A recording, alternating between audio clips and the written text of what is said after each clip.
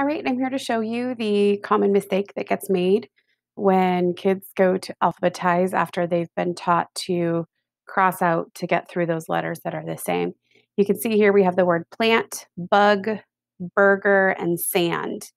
And what ends up happening once kids have been taught to cross out is they will see that two letters here are the same. They both have B and they both have U. And so they will just start crossing out whole rows anywhere that they see that there are similar letters. And so then they would take this and they would say that this one is first because of the A, and that this one is second because of the G, and this one is third because of the N, and that one would be R, would be fourth. And so they would label this one, two, three, four.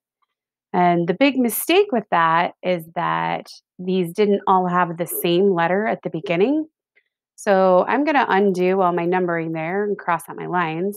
And instead, I'm going to show kind of moving these, and hopefully that will make more sense. We know that S is down here in the alphabet, and we know that B, is up here on the alphabet, and this B goes up here in the alphabet, and that P would be right in here. So if we think about these where they'd be in the dictionary or putting them in order, plant and sand just follow that first letter because they're not the same. However, bug and burger, if we line those up, this is when we would need to consider crossing out. They both have a B at the beginning. So then we go to the second letter. These two also both have a U. So then we would go to the third letter, and we could see that G comes before R.